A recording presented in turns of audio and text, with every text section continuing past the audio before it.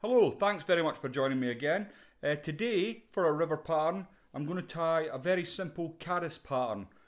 In the vise is a Hanak 330 barbless hook at size 12. And coupled with that, I've got one of the Hanak Eco beads at 3.3mm. And it's just a plain tungsten bead. The thread I'm going to be using to start off with is a uni thread. This is 140, quite the thickest of the uni threads, and it's in a light tan. First thing I'm going to do then is add a tiny little bit of super glue to the shank.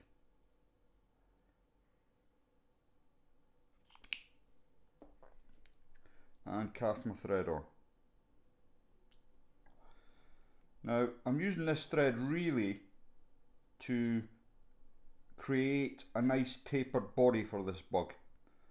So I want it to be quite thick at the top towards the bead and tapered down towards the butt end.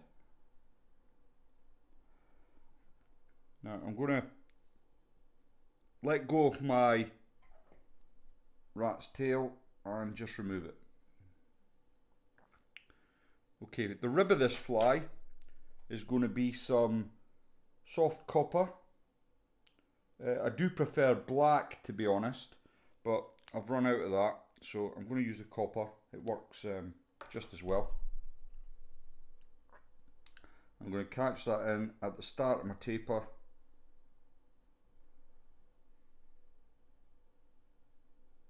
Like so. And come all the way down to where I want the bottom of my fly to be.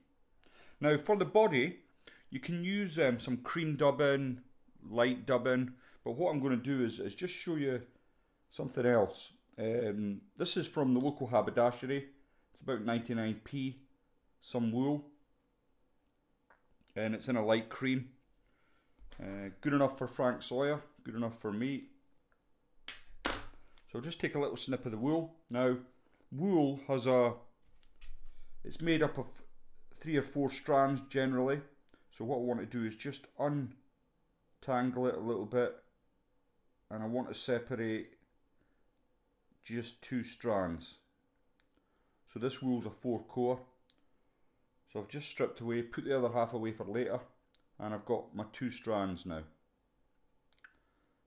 So what I'm going to do is quickly bring my thread back up to near the top, about 1/8 of an inch away from my bead,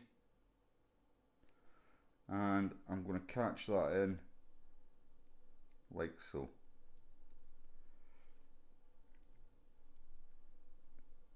Now as I'm coming back down, I'm pulling my wool as tightly as I dare, just to try and get it nice and flat. So all the way down and then back up again. Now I'm just going to adjust my hook in the vise slightly, like so, and I'm just going to unravel my wool so I can see my 2 strands. If I just tilt this up, you can see I've got them lying nice and side by side, and I want to bring them round to form my body. Now I'm taking my time here, but this is actually a very quick fly to tie. The wool makes an excellent body material. It's easy to work with and quick to work with. No messing about with any dubbing. It's just straight on the shank of the hook. Now I'm going to come back up to my thorax area, and that's as far as I need to take my wool. So I'm going to bring that over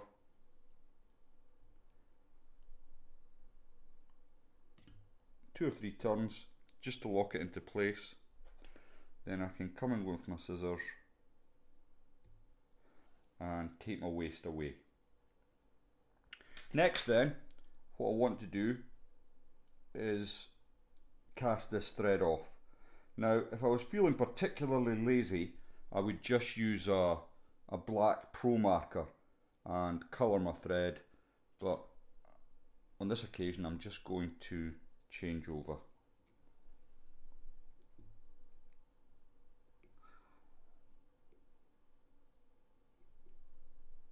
Just a couple of half hitches to hold it into place, and then I can take that away. So thread I'm coming in with next is the uni thread. It's 140, and it's the black one. I'm going to cast that on like so, and I can remove my rat's tail. Now the reason I've not started with the black thread on the body is I'm a great believer in, once the fly is wet, the fish see a lot more than us. So using the tan thread, I'm maintaining the lightness of my body. But for the thorax, I'm going to make that black. So I just want to make sure that I've got a good base for that to come on. So before I do anything with the thorax, I'm going to bring my rib up. Nice even turns all the way up the fly.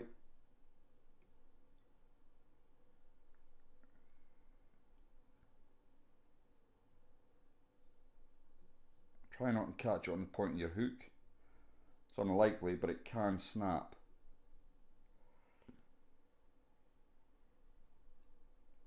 So once you've got it to the black part, or your thorax area should I say, just bring that over to lock it into place, then twist away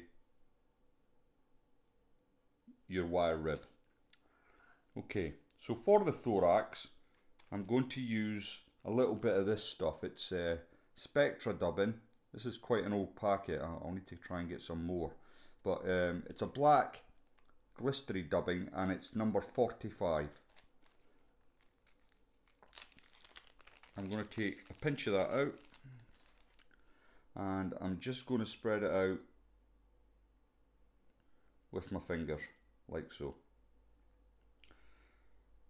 And next thing, I've just put that to the side, and while I've been blethering away, my thread will have unspun, and I can see that I'll be quite an easy job just to split the thread, like so.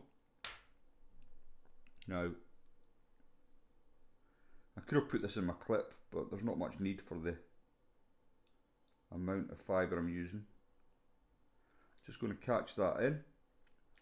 So I'll just show you, I've got that caught in, and I'm going to spin it up.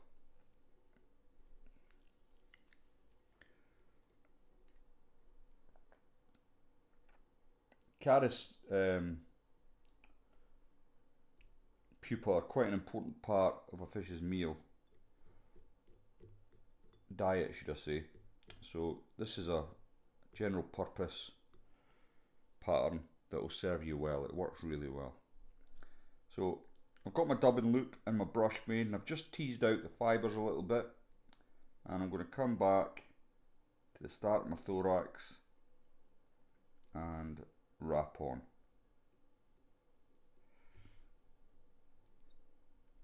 Now, a couple of turns near the tip, and to finish off I'm going to just add a little bit of super glue to my thread.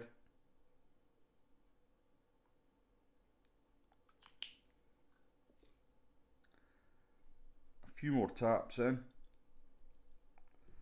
and then I can bury my thread in the head area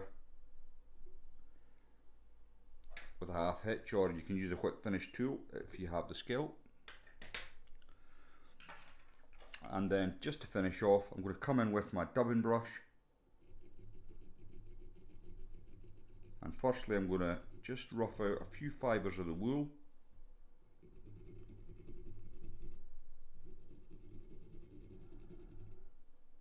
and then I'm going to just push back my dubbing or my thorax.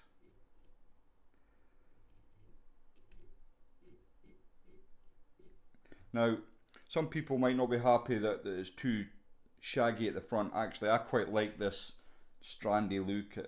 I just think it's the scruffier the better for trout, but if you're not happy, you can simply come in with your fingers,